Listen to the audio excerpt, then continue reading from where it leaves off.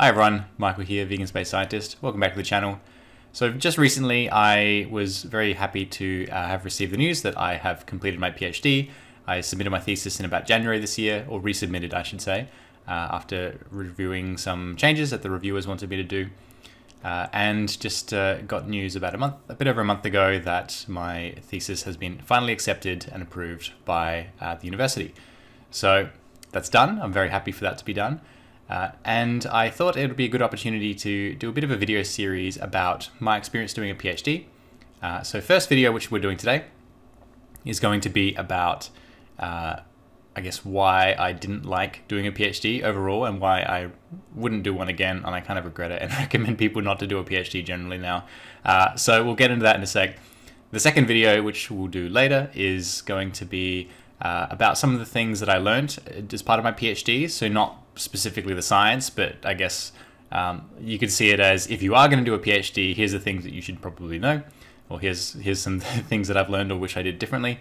And then the last video will be more specifically about my research, so summarizing the research I did, which was looking at different seismic or different exploration techniques to map and explore off-Earth bodies like Moon, Mars, asteroids, comets, for the purpose of asteroid deflection, for mining and colonization. So we'll do that video at the end of the series. So as I said, today is going to be about why I didn't enjoy doing a PhD. But just first, I want to say I'm trying something a little bit different with these videos. So if you feel like you enjoy my work and you want to support it, there'll be a bit of a plug at the end of this video about how you can do that. So for now, let's get into why I wish I didn't do a PhD. So, okay. First, one thing I want to make very, very clear is I don't blame the university. I don't blame my supervisors. I really, and I can say this quite honestly, there's no particular person that I blame or think was contributing to making this a bad experience for me. I very much blame kind of the system of PhDs and how they work and academia in general. So I just want to make that very clear, because my supervisors and everyone at the university was just amazing, and they went so above and beyond to help me get this done. So yeah, they were very, very understanding. But look, I had depression pretty bad throughout my PhD. In particular, there was one point when I was in the United States that everything kind of fell apart, and I'll talk about that in a sec. Yeah, so one thing that I actually knew going into a PhD is the correlation between PhD students and rates of depression and anxiety is really, really high compared to the average population. So PhD students, 40% of them experience depression or anxiety, which is in contrast to 32% of people who experience depression and 26% of people who experience anxiety. So somewhat higher than normal. Now, it's hard to say whether that's any causation. Does doing a PhD actually cause depression and anxiety, or is it just the case that depressed and anxious people like doing PhDs? It's honestly hard to say. But either way, I mean, in one sense, it doesn't matter, because if you do a PhD, you know that you have a high correlation, likely, with depression and anxiety. So that's good for someone to know when they're going into a PhD. And I knew that, and I thought I was prepared for that. Yeah, it's not something you can really prepare for, I guess, very easily. I mean, I have had depression and anxiety for somewhat longer, for different reasons, but that's something I've sort of battled with for the last 10 or so years, actually a bit more now. So yeah, I knew that going in, but still it was overall a very hard experience. One of the main things I don't like about PhDs is something I don't like about academia in general, which is it's the way that research is incentivized and that research gets done. So there's this notion of publish or perish in academia, which is where you have to publish papers in high quality journals in order to progress your academic career. And you're very much pushed to do this through various incentives like promotions and getting research grants and that kind of thing. What that means is, I mean, there's different journals with different impact ratings. There's different ways of measuring their impact, but it's basically something like how many citations do papers in this journal get? So everyone wants to publish their papers to the most prestigious journals. And the reason for that is universities then get to say, if their research in engineering is often going to very high quality journals. They get to say we're the #1 engineering university, research university in the world. And then all the young engineering undergrad students want to go do their undergraduate engineering degrees there. So there's a financial incentive for this. So that eventually filters down through to the researchers, who they're incentivized to publish, to get things published in those journals. And the way they do that is they want to publish. You're not incentivized to publish research that's really actually impactful and useful to humanity or to life. That's kind of secondary. I mean, the way that the real metric that you're optimizing for is how many citations you get in high quality journals. So you're incentivized to publish interesting things like null results. So let's say you do some research and it didn't quite work. The theory that you were excited about, didn't work in the end, or the evidence didn't support that. Or you're testing some new technique and it just doesn't work.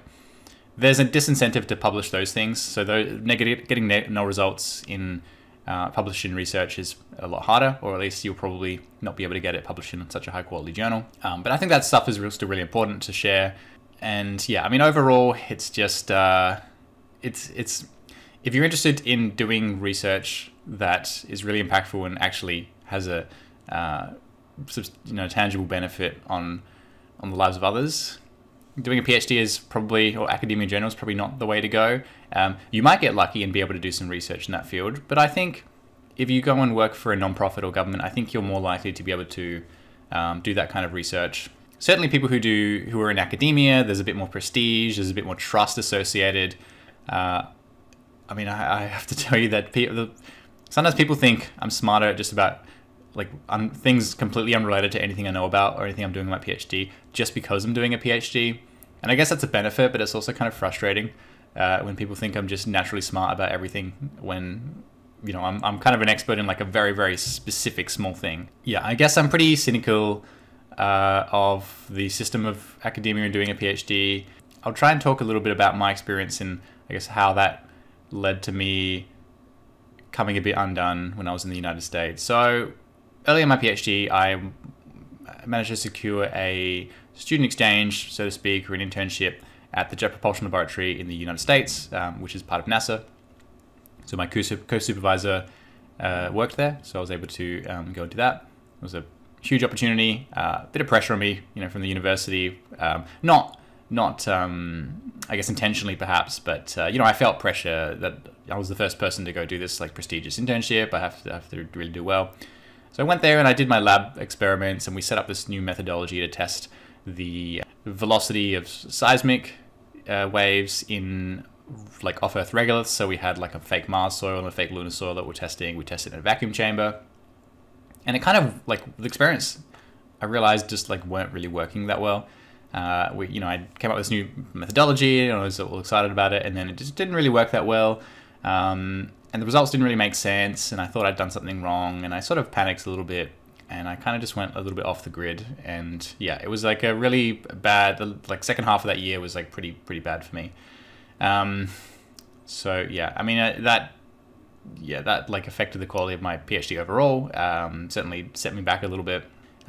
So yeah, I mean, one hard part about doing a PhD is you become kind of one of the world-leading experts on a very, very niche thing, and no one really knows about that thing. So I mean, I can give you an example. If you were to say, if you were to ask your supervisor, I don't know why this experiment isn't working. Why isn't it working? And they might say something like, well, you tell me, you're the world expert. So it's hard. It's really hard. Doing these experiments and them not working, and you just don't know, am I not understanding what's happening? Have I just fucked up? Yeah, it's tricky. So that's definitely something to be aware of. The fact that there are some support structures, but really no one knows what's going on, and you just kind of have to work it out. And that's hard. I mean, coming from someone who, before that I worked in industry doing seismic exploration, and the stuff you're doing there is less experimental.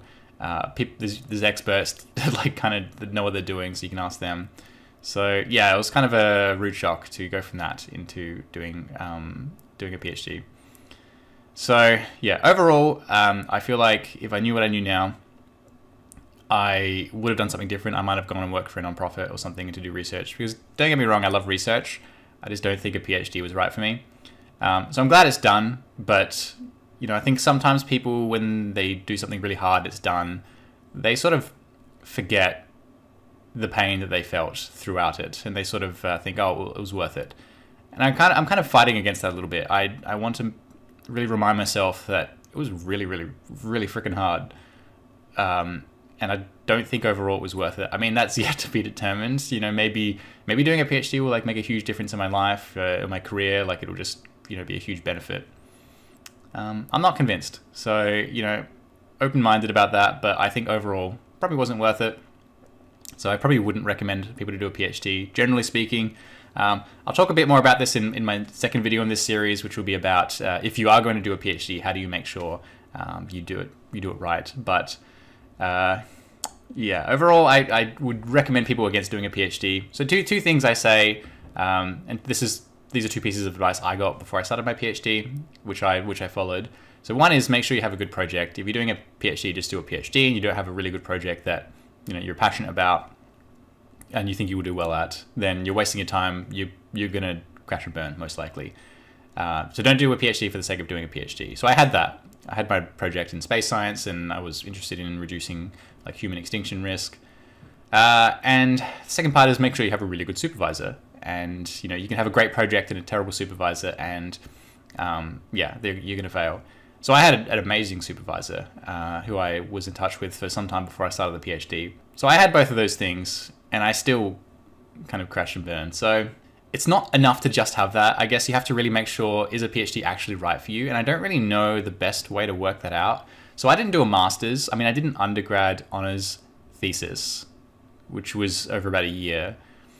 So then a master's, if you do it by research, maybe that's 2 years doing a thesis. Maybe that's a bit more of a better picture of, gives you a better picture of, is a PhD right for you? So I didn't do that. I didn't have to with my university. Most universities in Australia, you don't have to do a master's. But I'm thinking maybe if I did the master's by research, would that given me a better idea of whether a PhD was right for me? Yeah, maybe. I don't know. It's yeah, one thing I can say for sure is I wouldn't do it again. I don't really know what I would have done in hindsight though to work out that I shouldn't have done one. Yeah, I don't know. I mean, I'm a big believer in trying lots of things and to see what works, and making sure you do something like getting an internship, say in an industry, before you go and work in that industry to see if it's right for you before committing to a full-time job. So I don't know if there's a way to do that neatly for a PhD other than say do a master's, which maybe I should have done. But in the end, it took me 6 years to do my PhD. It's typically 3.5 years in Australia. It took me longer because for the first half of the first year, I was part-time. And then obviously my issues in the US, and then I took about 6 months off to support the Animal Justice Party and to run in a few elections and to work on that for 6 months and just to have a break. I submitted initially December 2020, and then I got my feedback a few months later from the supervisors, and I kind of worked on this new chapter they wanted me to do. I mean, I did procrastinate a bit on that, but it's partly because I didn't really know what I was doing again, but it really, really didn't know what I was doing with computer modeling. They wanted me to do a new chapter on computer modeling. So yeah, that took the better part of a year finalizing that, and then getting that into, re-editing the thesis and so on, and resubmitting. And then I did that by January this year, and 2022, and finally was accepted in March. So yeah, it was a long process. It was much longer for me than it usually would be. Yeah, overall, I can pretty confidently say that I wouldn't do it again if I had the choice. Definitely not staying in academia. Now, of course, I'm working with a nonprofit, the Sentience Institute, which is an effective altruism organization, think tank working on social change and technological change research, with the view to expand humanity's moral circle. I'm really enjoying that. And that's a bit of research and a bit of some other stuff. So yeah, that's really good. Again, I love research, but I think a PhD in academia was not right for me. So that's what I have now. As I did say at the end of this video, I would be doing just a bit of a plug, if you're still here, on how you can support these videos. So I'm trying something a bit different. I've subscribed for a service called Buy Me a Coffee, where you can click the link below, and that will take you to my page where you can. It's for one-stop donations, a bit like Patreon, but they take less fees on Buy Me a Coffee. So you can make a $1 donation if you enjoyed my video, and if you want to encourage me to make more. So completely leave that up to you, but if you did enjoy it, then at the very least, please like and subscribe to the video and leave a comment, especially if you're thinking about doing a PhD, or if you've done a PhD, what has your experience been? That would be useful to add to this conversation to get in the comments. But yeah, overall, thank you so much for watching, and I hope you have a great day, and see you next time.